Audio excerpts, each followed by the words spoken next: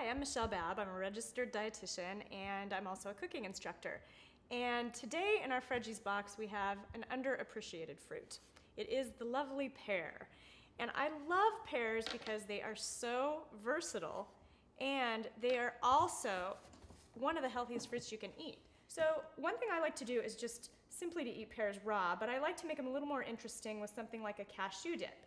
So I want to show you just a nice, pretty way to slice them and display them so that you can put some kind of an interesting dip with them and make it into a fruit platter. So I like to just slice it really thin. I'm keeping the skin on because a lot of the nutrients are actually in the skin, and you get both kinds of fiber, soluble and insoluble, if you leave the skin on the pear.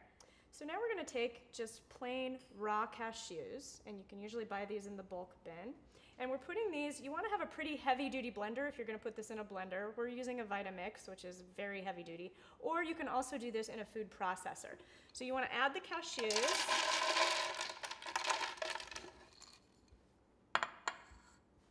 And then, believe it or not, making cashew cream is 2 ingredients. It's cashews and it's water. And if you want to be fancy, you could add some vanilla in it too.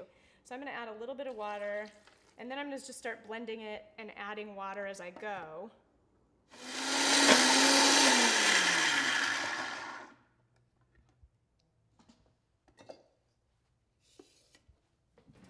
And what you should end up with is this nice, creamy cashew cream. And it's the perfect pairing.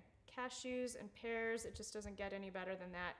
And what I might do with this platter, especially if I was serving this to company, is just take some of the thicker balsamic, the aged balsamic vinegar, and drizzle that around the sides. That would also be beautiful and tasty.